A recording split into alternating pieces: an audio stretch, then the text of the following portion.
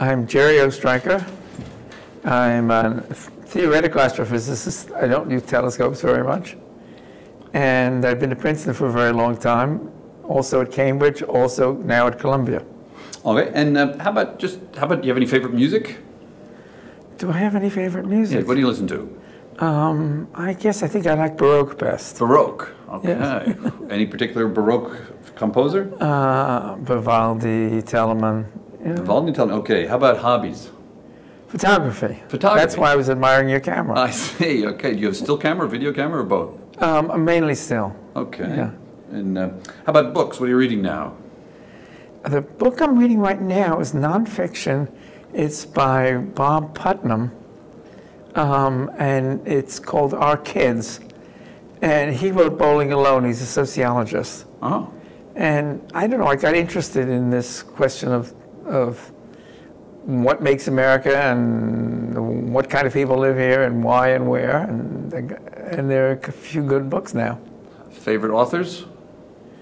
Oh, my favorite author is easily William Shakespeare. They're playing The Tempest here in Honolulu, and I feel like going tonight. I've heard that you are a very adamant player of squash. Absolutely. I love squash. I play a couple of times a week. Really? And my game is improving only with respect to one group, my age cohort. By every other metric, it's getting worse and worse. All right. And when you're not thinking about Are We Alone, what do you think about? Well, right now, excuse me, right now, I'm working on galaxy formation with Thorsten Knob and other people. I'm working on black holes, how to make them, what do they do. It's a pretty exciting and open subject, and the relation between those two, because it turns out that they influence how galaxies evolve. Now, one question, I think I saw this on well, somebody said that the black hole is a singularity in space, and the Big Bang was a singularity in time. And I ran across this in the context of, do we live inside of a black hole? How crazy or non-crazy an idea is that? Where to begin? Just a second. Well, the simplest pictures of cosmology from Hubble before and after are we live in an infinite uniform medium universe. And so no matter where you were, it would always look the same at a given time. Black holes are not that way. They have a center. And you better watch out if you get too close to one. So they're topologically somewhat different, really. Okay. And are we alone? I have been persuaded right from the beginning, from the Drake equation before and after that it's extremely unlikely that we're alone. That it would be like somebody waking up in bed and saying, am I the only human being in the universe? Well, even if there's nobody lying next to them in bed, it's just unlikely that something as complicated as that could just suddenly arise. And then whatever made it arise wouldn't arise someplace else. You would have to think you're really exceptional. So there's no basis for it. Now there's a much better basis. As you know, and as your audience knows, the Drake equation took a whole lot of things that we don't know anything about and multiplied the probabilities together and got an answer. So at some level it was completely cuckoo. But the first few pieces of it, how many stars there are, we know that much better. How many stars have planets? 20 years ago we didn't know that. Now we know on average stars have planets. And we even know now a bit about what kinds of planets. And we even know that there's some which are in the right temperature zone. So a lot of the things which were pure speculation early on are now good science. And my guess is we'll know the other parts of it over time. But the whole issue is a lot more complicated than the naive ways people went about thinking about it at the beginning. And you may not like some of the things that I have to say on that. Oh, I'm fine. So let me just give you one example. Go. Let's assume that there is all kinds of life out there. Just take that as a starting assumption. So then the next question that Fermi asked was, where are they? Have they come to this planet before? Are they all around us? Are they sending signals to us? And it's almost embarrassing that we don't know about them if they're everywhere. Mm-hmm. Then you say, let's think about it a little bit more. That's assuming that they'd be like us. Well, if we think about the other animals on the planet, some of them are a lot bigger than us, and some of them are a lot smaller than us, the bacteria, viruses. If there's life out there, it's probably extraordinarily various. And if there's intelligent life, just think about the kids in your high school class, how varied they were. Mm-hmm. Well, the ones in the universe are going to be more varied than that. And one Even of the in things, the high school class? And one of the things is some of the people in your high school class were nice and friendly, and some of them were really nasty, and some of them were outgoing, and some of them were extremely shy. And so my guess is that the life in our galaxy will have the whole spectrum of characteristics that they could have. Now let's think of what that means.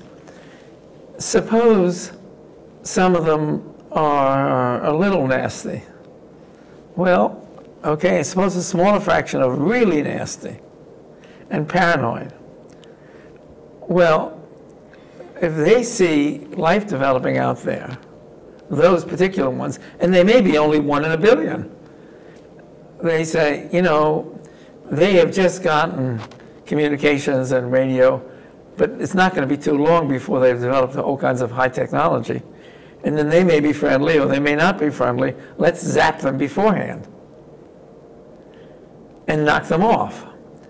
Well, let's suppose there are just a small number of such critters in the galaxy.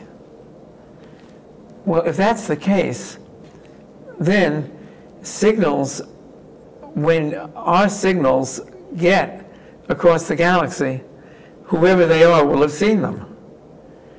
Well, we've had radio and TV and things like that for hundreds of years. We've had fires, which you probably can't tell from natural wildfires, for thousands of years.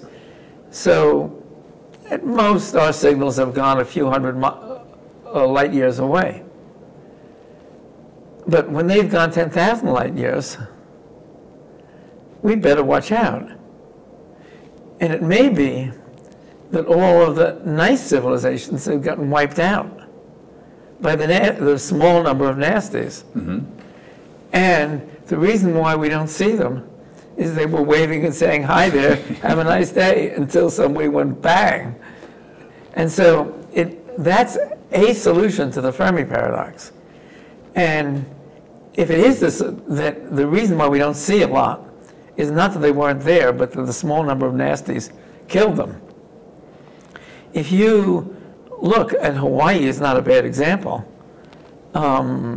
if you invite in some alien creatures who are more developed than you are, the odds are pretty good that they're going to be nasty to you.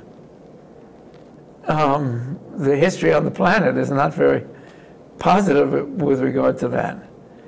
When we complain about what the Chinese are doing to the Tibetans, we weren't too nice to the Native Americans. Mm-hmm. And they may not even, the extraterrestrials, when they find us, may not even think we're good enough for their zoo. Mm-hmm. Right. Especially if they're much more developed. Yes. So then if that's the case, which kinds of creatures, I shouldn't say people, will survive? Well, let's suppose there's some that are very, very, very shy. They just live at the bottoms of their oceans on their planets and just do nothing that can give any clue that they're there. Well, we're not going to notice them very easily either. So I once made some computer simulations with undergraduates at Princeton. And so you make a whole variety of different kinds of civilizations, from outgoing, friendly, nasty, all the different personality types that you can imagine. Mm-hmm. Well, at the end of the day, what you have is three kinds left. You have a very small number of really nasty SOBs who just kill anything as soon as they see it move. You have a bunch of newbies. Those have been around a long time, those maybe even 1 billion years. Then you have a bunch of newbies who just created and said, "Hi there, we're having fun. Are you out there? Do you want to talk to us?" That's us. I see. And then you have the really shy survivor types who are living under the oceans and who you'll never find out about. Okay. And that might be the world we live in which case it would certainly pay for us to look for signals, but it would certainly not be smart to be sending out signals. If there are more than one of these SOBs, then they will either fight each other and kill each other off, or they will get together and say, okay, let's form a club and not agree to, in other words, cooperation is also part of Darwinism. And that happens among warlords all the time. That's possible. They might just, since you can trace bullets of various kinds, they might just shoot and move. Well, the European Union is going through such toothing issues. So this is a kind of pessimistic scenario, but I don't think it's a mad one. Stephen Hawking suggested this at the launch of this new effort. He has said famously, we should keep our heads down. And I've talked to him about this. Yeah. And so you agree with him about that? I agree, or he agrees with me. I think we agree. Right. But I think it's worth thinking about, really. Huh. I thought about this way back when I knew Sagan, and we were both in graduate school at the same time, the same place. Oh. And so Chicago? these ideas of Carl Sagan, Chicago, though. Yeah, Chicago. Mm-hmm. So these ideas have all been around. They're not new. Mm-hmm. And the Fermi paradox is an old one. And so that whole tilt on things is, I think, an interesting one, which is worth thinking hard about. Can you tell us a story about your time with Carl? Did you discuss anything of interest, or did anything interesting happen when you were with him? Well, let's see. He got his PhD, I think, about a year before me in Chicago. So we overlapped slightly and talked about these things and many other things. I was working on planetary atmospheres to begin with. So I wrote the first paper saying Venus was hot. Oh. Not in co-author with Sagan or anything. No. But I was interested in planets at the time. We may turn into Venus if we keep on putting carbon dioxide in the atmosphere. So you've had, I don't know, gone to parties with Sagan, or coffee, or? We just met as students, not very. I don't have good tales to tell. I see. You didn't do homework together or anything? No. But we talked about scientific issues. Yeah. About Are We Alone? Yeah, we did talk about it. It's so far back. I think we're talking about 1964, so my memory isn't fantastic. All right. There's one other topic, but maybe you want to ask me more questions, but there's one other topic in general, which I thought about then and I still think about now. And that was, what's the best way to listen? Mm-hmm. And our first means of communication with each other, so out of earshot, was radio. And so we assumed that was going to be that's the best way. But it's not at all obvious to me. Radio signals do not propagate well in the galaxy. They don't go in straight lines, and they can be absorbed and distorted. So we had no choice when we started thinking about it but to use radio. If I wanted to communicate, I'd use X-rays. I would use X-ray lasers. X-ray lasers? Because they go in straight lines, so I'm not filling the whole sky. They go through anything.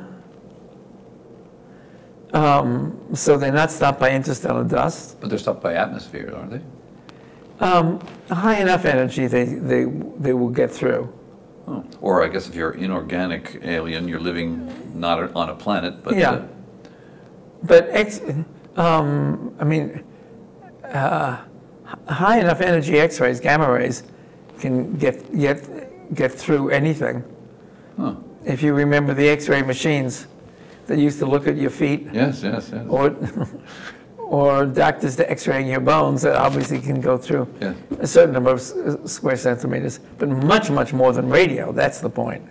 So if you were Yuri Miller and had $100 million, well, if you had $100 million to donate to specific aspects of trying to answer the question, are we alone, you would dedicate some large fraction of that to X-ray observations?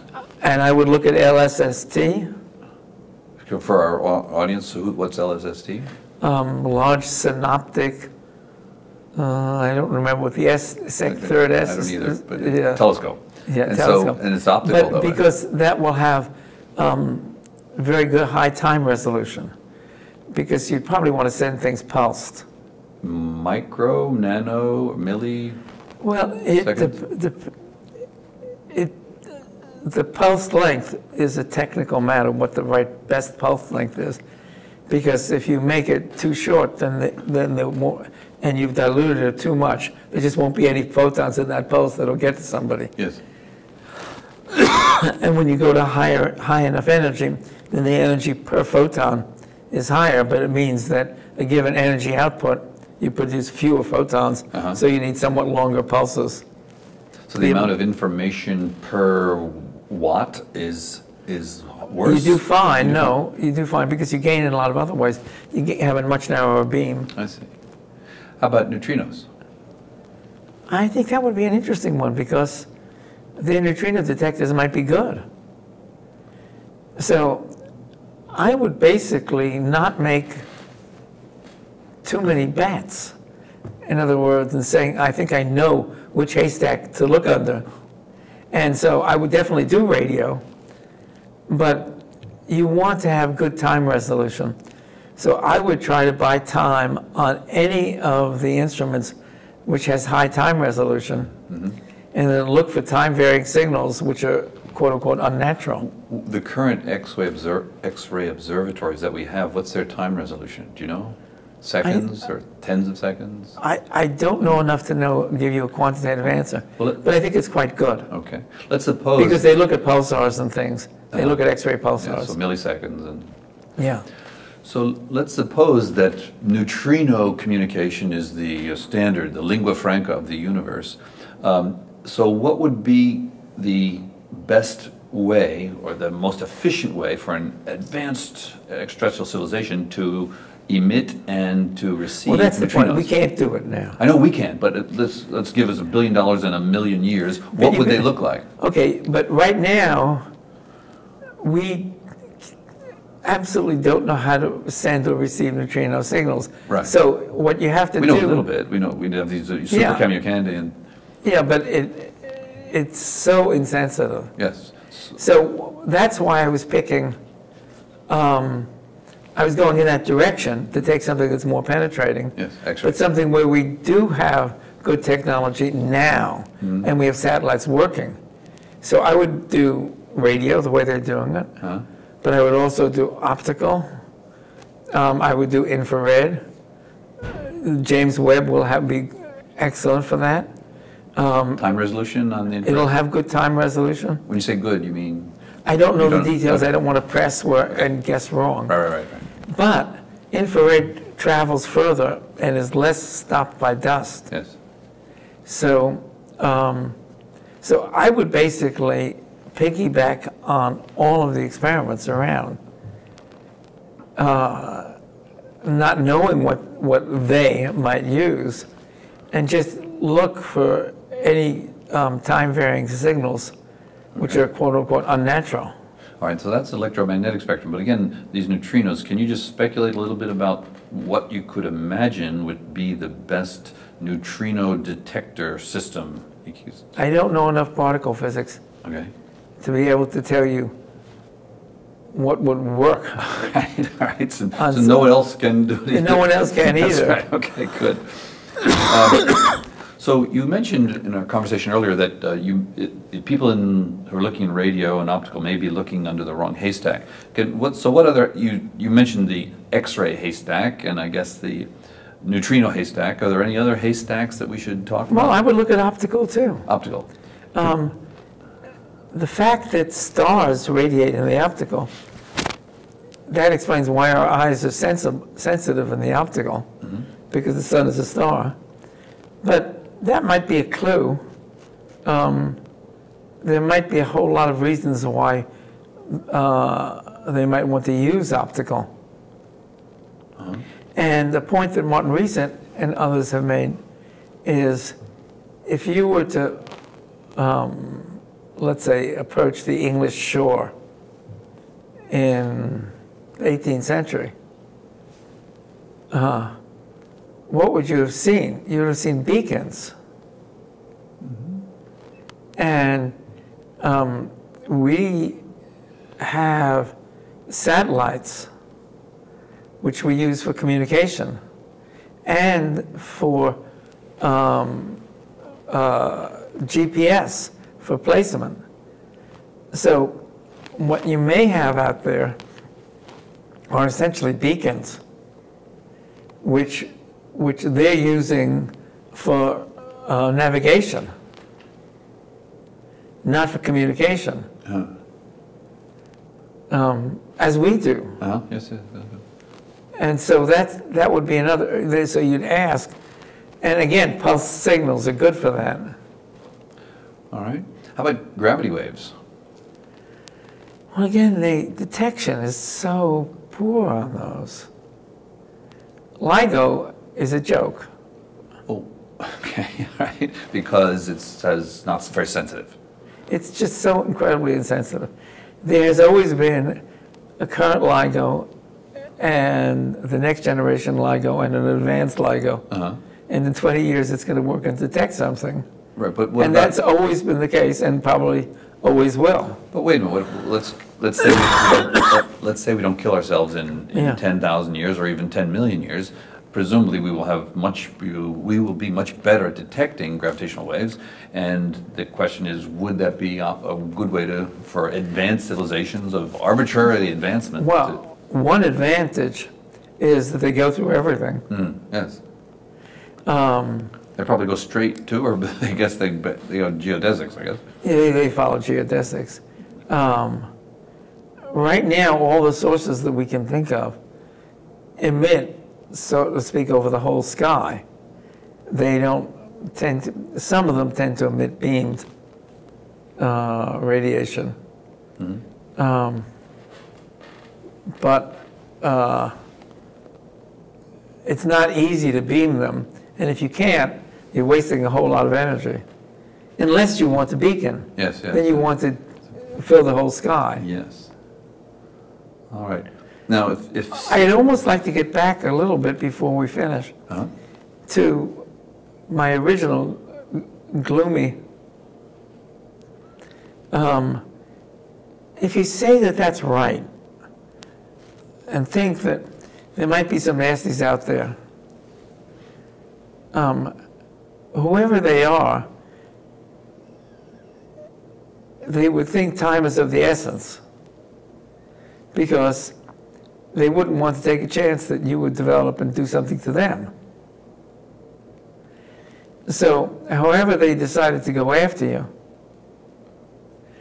they would try to do it in the speediest possible manner. Because if you detect them, you might be nasty and try to go after them, etc. That's the way paranoids are. Yeah. Well, is that paranoia or is that reasonable fear? You can, paranoia is it's reasonable fear. It's an extreme of a certain kind of reason, is the way of thinking about it. But then you have to ask, well, what would they do? And is this something we should watch out for? Okay. And I spent a bit of time thinking about that. And it's not easy to think of what they would do. Because if you imagine, sending suitcase bombs, well, it would take a long time for them to get from them to us. Yes. And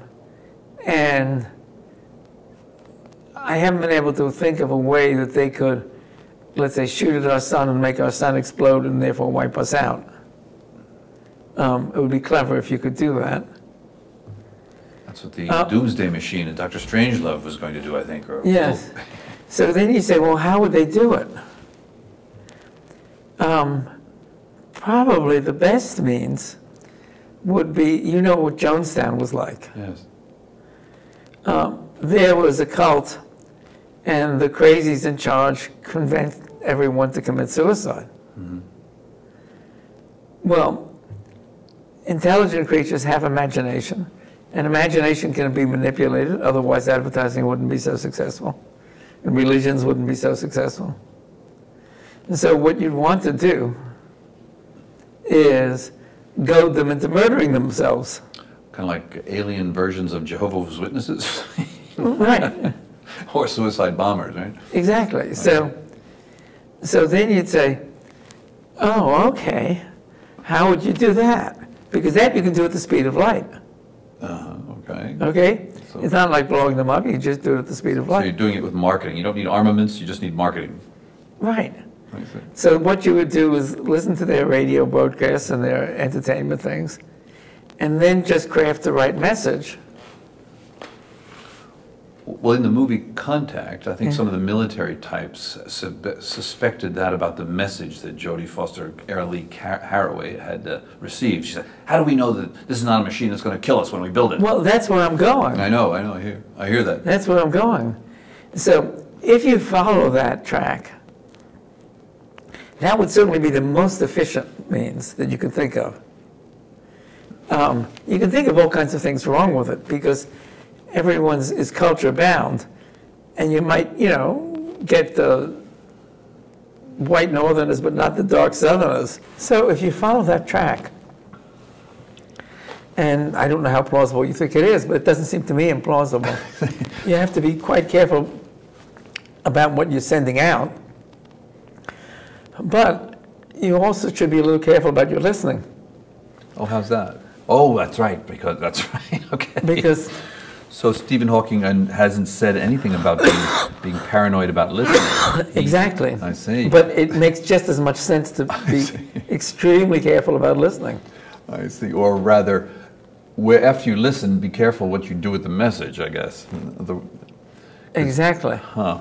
Okay. So if you, let's suppose that you were in charge of SETI and you had received a message. Would you then keep it secret because you wanted to investigate its properties with respect to this danger? It's a very fair question. So let's take another field. This CRISPR technology. It's almost at the level where somebody in a garage can take a bit of blood from somebody who has measles and take the measles virus.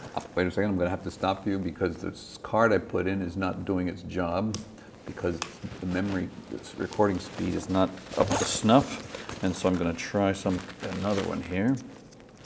And I don't know what I'm doing with so many of these things, but there we go. How about that one? Yeah, okay, there we go. Now back online. Sorry. So on technology developments and some of the spooky aspects of it, the CRISPR technology is just about at the level where somebody could find someone who has measles, take some of their blood, get the vaccine out, get the virus out, go to the specific piece of the DNA which makes them,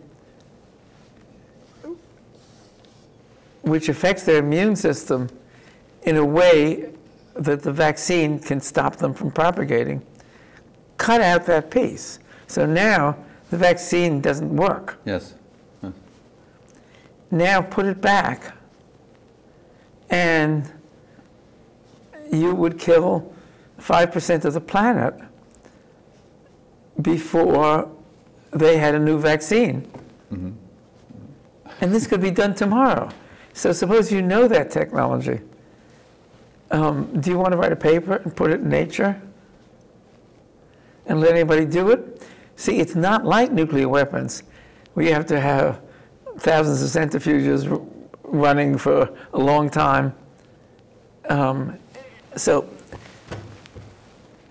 something like that, there was a huge debate whether the technology should be published, because it's really easy to use in devastating ways. I've even forgotten how it finally was concluded, but I think it was published. But it is different from nuclear weapons because it's so much cheaper.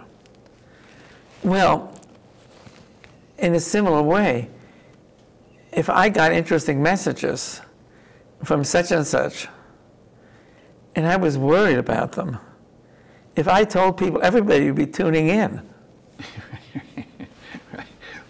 Well, you can always say, oh, well, too bad for you guys. You know, you're. Well, in some sense, you're talking about religion, right? You know, exactly. The ability to self-sacrifice, and usually that's done because you believe in a higher power. So you're telling us that the aliens might be able to convince a large fraction, or possibly all of humanity, that there is a higher power, i.e., the alien, who you should die for. Kill all the people who don't believe in us, and then okay, that's a new level of fear that I hadn't encountered elsewhere. But at any rate, once you start thinking about these things and give them much more width than we have, I was just in the Hawaiian Museum. And Bishop Museum? The Bishop Museum. Uh-huh. And they spent an awful lot of their efforts on warfare and weapons. Yes. Like the Maori, I think, yeah. Like most Polynesians, yeah. And many societies do. Yes, yes. America. And so if we want to think that the intelligent species out there don't do this, mm-hmm. It's a happy guess, but it seems to me awfully unlikely. Well, if you get too destructive, then the tribes around you that are not quite as nasty, you can get together and fight you. And just because you're nasty doesn't mean you'll be the most well-equipped, right? Well, you've probably seen the discussions about human population. Why have we just now filled up the planet with people when, if the birth rate and death rates were what they are now, we could easily have done this a long time before. Uh-huh. So what's the answer? And one of the major reasons is warfare. It kept the population densities down. And I guess you've read Steven Pinker's new book about this, Our Inner Angels or something. He's talking about how the reduction in warfare yes. in recent years has gone along with a gigantic increase in the population. Yes. So, again, the explanation for why space is not teeming with aliens may be the same reason the population in the universe, the population in the universe is low. Maybe the same that you only have the recently developing ones. Oh, I see. So it's the same argument as the Pinker argument. So let me get this straight. So the human population was very, very low until fairly recently, and it was warfare that kept it down. Tribal warfare that kept it down. And then so if we look around the Fermi paradox, one solution is the population of intelligent species is very low. That's because there's so much warfare out there. Exactly. That intelligent systems keep on being born, but warfare keeps the numbers way down. Well, how about the Galactic Club, the UN, the galactic equivalent of the UN? Aren't there UN peacekeepers in the galaxy? It's a fair question. At least in the past, it hasn't been stable. Maybe we're getting to the point on this planet where we see we're all in the same boat. But it's not obvious that everybody would have seen the galaxy as all being in the same boat. Okay, all right. I mean, it could happen. Mm-hmm.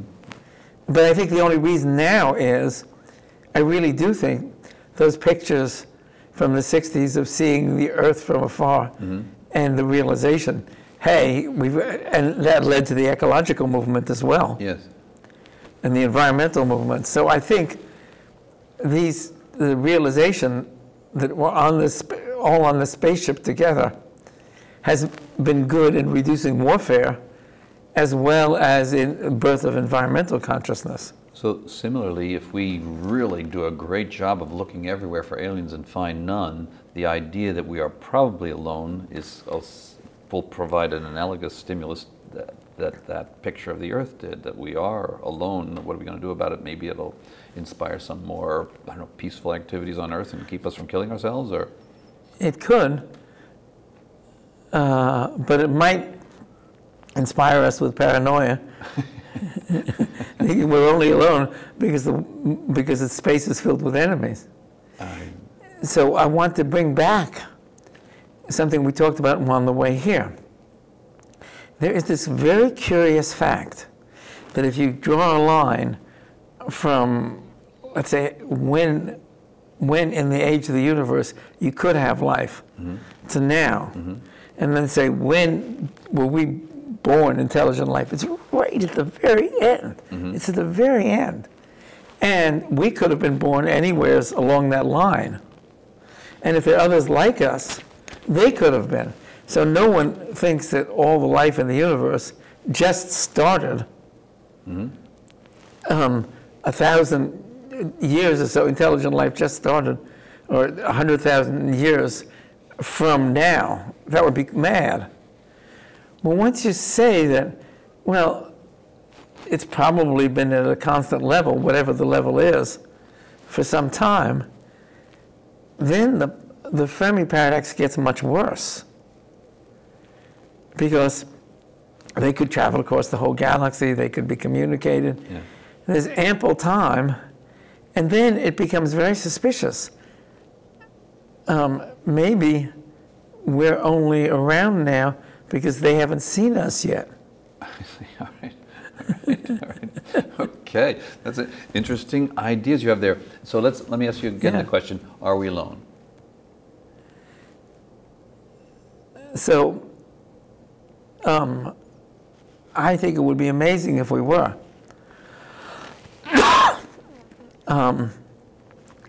But the other we out there may be very, very different from us. They'll be the survivors. And then the different reasons why people creatures might survive, and they're at the two ends of the spectrum. They might survive because they're really, really, really quiet. Or they might survive because they're really, really noisy and nasty. Right. Okay. All right. Well, thank you. I think that's good. Thank you very much for all of that. And we had fun. We did. I'm going to be editing this, putting some fraction of it on. One other thing I wonder about is whether there'll be math signals. In other words, whether they'll be sending us pi. Or Baroque music signals. Like, yes. You know, so there's a little bit of debate in the community about what would be best, music or math. And based on the attempts that have so far been made to cross the species barrier on Earth, music is winning hands down. Seriously, they're going out and play with, teaching math to dolphins doesn't seem to work nearly as well as amusing them with flutes. Oh, that is interesting. Yeah, I think that is. Yeah. All right. Very good. Well, this was fun. Good. I'm glad you had a good